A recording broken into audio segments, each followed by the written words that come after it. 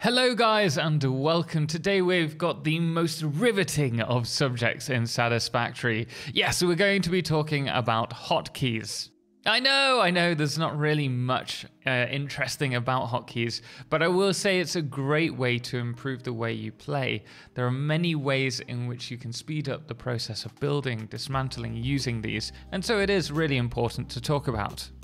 And don't worry, I've got plenty of really cool videos coming up in the next week or two, which I think you're going to really enjoy. But if you do find this video helpful, please do drop the thumbs up. And obviously, if you want to see more, don't forget to subscribe. Let's get into it. The first thing that I do want to mention is we are going to have some of the basics that we're going to be starting with first. And the other thing is that I am using pack utility for a creative mod. So let's go into it. The first thing, I should say, the first thing that we should point out is that in the bottom right hand corner, we already have a list of various hotkeys that are available to us. We have the build menu, which is Q. You have the dismantle option, which we'll come back to shortly, which is F. You have the map with M, the scanner with V. Whoops. You can hide whatever item you have in your hand by pressing H. That's the holder. So let's just do that now. You can turn your flashlight on by pressing B. You can open up the codex by pressing O, although I have never used the codex because it's far more interesting to use the N key, which is the quick search. And from this, we can do various things. We can grab buildables, for example, the constructor. We can also search for recipes, turbo fuel, for example. And another thing that's really important with the N key is you can use it as a calculator. So all you need to do is type in the particular equation and it will work it out for you. Not bad for a simple search bar. We also have the X key, which will open up the customizer. We'll be talking more about that shortly. And we also have the tab key, which will open up our inventory and allow us to play around with everything that we've got in here. With that in mind, let's go to the build menu and grab ourselves some foundations. Now, the first one that I want to talk about is actually down here. You'll notice that we have a hotkey bar. If you didn't know this, this is going to be groundbreaking for you. Whilst we're hovering over a foundation, we can press, or any buildable for that matter, we can use the number keys to place them in the hotbar. And for example, what I'm going to do is grab all of those 9, and then we're also going to hold the Alt key, the left Alt key, and then use the mouse wheel to cycle up and down our hotkey bar. And for example, here we can add maybe all of our lights on the second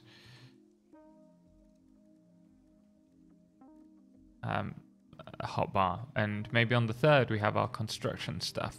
This is an easy way to organize your build system. Another thing that you can do is if you grab your foundations, I'm surprised at how many people don't know this, but if you hold the left control key, you can see how we are now snapping to a grid, and that's because this is the global grid. It doesn't matter where you are in the game. If you hold down control and you build a foundation and then you do that in another biome, you can connect them and they will be on the same grid if you stick to its snapping points. So that is one for the books. On the subject of hotkeys, we should, and whilst we've got the foundations open, I'd like to also mention the E key. So the E key allows us to flip between the various buildables that are associated with the current buildable that's selected. For example, you can hold down E, and here we have the 1 meter foundation radial dial, the 2 meter foundations, and the 4 meter foundations. So let's grab one. Also, I should mention that you can just press E and that will cycle between them all. We're going to place these down. And Next, I want to talk about the build modes. So by pressing and holding down R, you'll notice that we can build with a vertical build mode, a default build mode, or a zoop build mode. The default allows us to place a foundation down with one click. The vertical allows us to drag up to 10 foundations up or down. And then we also have the zoop, which will allow us to do 10 in any of the horizontal directions. The next conversation to be had is going to be about the customizer. So by pressing X, we can access the customizer, and from here we can pick the items from the menu here to paint, I guess, or change materials, probably more accurate, of the buildables in front of us. However, we can also right click these and apply that particular material to the hotbar. So if we look at the hotbar currently and we press this, notice how all of these have changed. You can also do this by adding these materials to the hotbar, and then from there holding down left alt and then pressing, say, 0. Not well, of course it doesn't do it now. It worked before. This could be a bug, I want to say, as it was working prior to update 7. But that's another thing that you can do. Let me know in the comments if you're having that problem or not. Also, if you're finding that some of these hotkeys aren't working, check your key bindings in the options section. You may find that they haven't been selected here. One thing that I will mention when it comes to the buildables here, if we press this one, number 6, you'll notice that we've now got a metal grid for this. If we now press E, these are all the buildables once again of this piece of foundation. However, you can also see to the left and right that it says previous material and next material using the left mouse button or the right mouse button. This will allow us to change the materials on the go should we wish, rather than having to faff about with the hotbar. I also mentioned just now that you could add customizer materials to the hotbar. You can also do this with blueprints as well. For example, I will quickly build one and show you. So here you can see we have a blueprint. We're going to press 0 and you can see we've now added it here, just a little simple one. And you can obviously place that as many times as you want as well. I will also mention that we are going to be doing a little playthrough in the upcoming weeks on blueprints, which I think you will enjoy. So do make sure to join us for that. We will be sharing some of those blueprints with you as well. While we're here, I should probably talk about this that we've just done as well. If you want to zoom in and zoom out, this can be done in photo mode. And to open up photo mode, you just need to press P, and then to get rid of these lines, all you need to do is press the middle mouse wheel button. From here, we have the ability to change the depth of field, but it actually works pretty well as a zoom in and zoom out system, if you're not sure what that is on the horizon over there. One thing that I get asked a lot is actually when it comes to our inventories, how do I move stuff around? And it's quite simple. There are various hotkeys that you can use here. It actually says down here, you can shift left mouse button to automatically equip items. You can also do that to move items if we had let's just grab one, a container down. So now that we've got this placed, if I press left shift and left mouse button, we can move things immediately into the container without having to drag it over.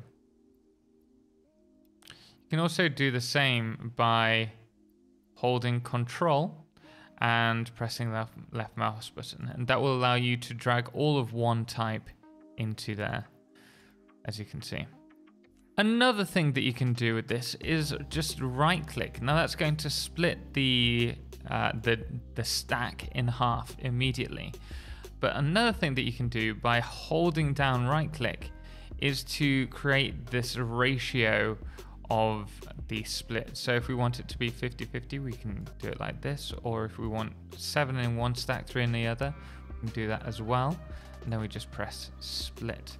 Earlier on, we spoke about the dismantle key, which is F, and with that, we can hold down the left mouse button to delete a given item.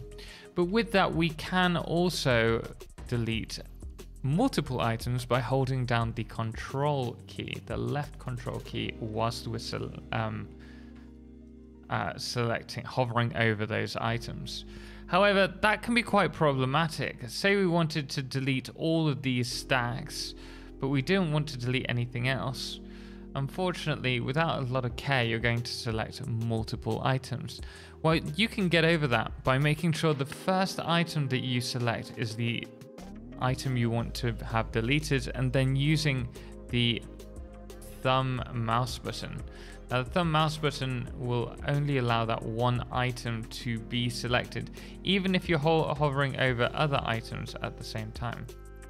Don't you just hate, abhor individually selecting recipes on larger lines? Well, now you don't really need to worry about that, because you can select the item that you want to be produced, also the under or overclock, then press Ctrl C, or you can even do it down here, and then from here you'll be able to paste that recipe into each of the constructors or buildables by pressing Ctrl V, as you can see here. And you'll notice that this actually works also with signs as well. Ctrl C, then Ctrl V. And the newest addition, I do believe, is that this now works for our smart splitters as well.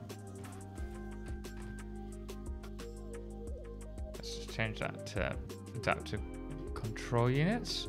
Press Ctrl C, Ctrl V on these. There you go. Speaking of copying and pasting, you can also use the middle mouse button to eyedrop a selected material. So here we have the mouse wheel that we're using. All we need to do is point to what we want to be copied. We press the middle mouse button, and that will allow us to place these buildables as we go along. With that out the way, the last two things that I want to cover, and I think that will cover everything, is if you hold down T, you can use emotes.